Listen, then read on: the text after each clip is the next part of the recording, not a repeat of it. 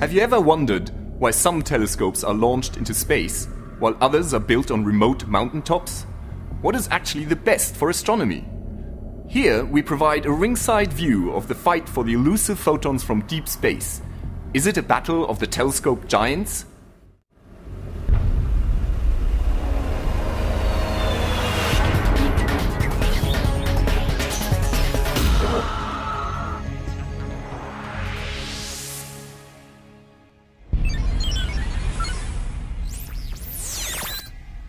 This is the Hubblecast, news and images from the NASA ESA Hubble Space Telescope. Travelling through time and space with our host, Dr. J, aka Dr. Joe Liska. Welcome to the Hubblecast. Now, when I was a kid, I often used to stare at the night sky and wonder what it was all about.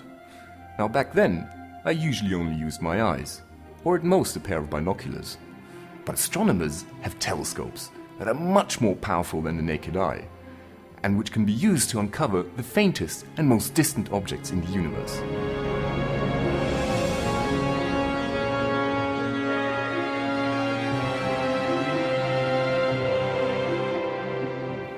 Now, in today's Hubblecast, we will take a small detour from our usual flow of amazing discoveries and images from the NASA ESA Hubble Space Telescope and look at the most fundamental tool used by astronomers, the telescope. Now, it all began nearly 400 years ago when Galileo Galilei, for the first time, looked at the universe through a small telescope. Now, this momentous occasion will actually be celebrated in 2009, which has been declared the International Year of Astronomy. Today, we have telescopes of many different sizes and shapes. Some are on the ground, like ESO's Very Large Telescope, located on a remote 2,600-meter-high mountain in the Atacama Desert in Chile. It's seen here in one of the most sophisticated computer models ever made.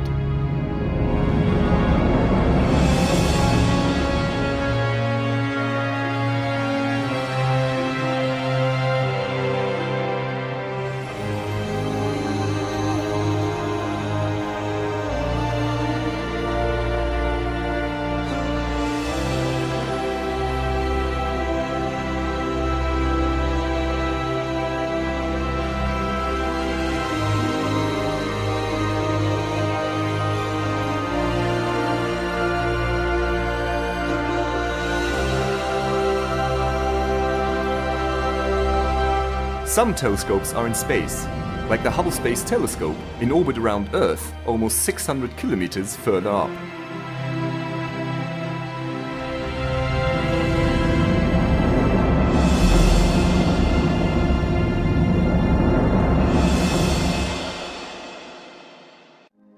So how does a telescope work? Well, common to almost all telescopes, regardless of size or purpose, is that they have a mirror, some instruments, and a few supporting systems. Now, the main function of the mirror is to collect as much light as possible from distant stars and galaxies. It is not to magnify anything, as many people think. Then there are a number of secondary mirrors that send the light to the instruments. Now, there are two main types of instruments. First, there are cameras, which essentially do what any normal digital camera does. They take images. And then there are the spectrographs, that spread the incoming light into its constituent colors like a rainbow, which can tell a lot about the physics of distant objects. Ingenious engineers and imaginative astronomers around the world compete in a scientific battle of how to unveil the secrets of the universe. So who is winning? Are the ground-based telescopes better because they are larger and collect more light from faint stars and galaxies? Or are the space-based telescopes winning the race, as they can make sharper images above the clouds and the disturbing atmosphere? On that count, ground-based astronomy is fast catching up. Advanced techniques, such as adaptive optics, have been developed to correct for the atmospheric blurring and twinkling. On the other hand, the atmosphere blocks certain wavelengths of light.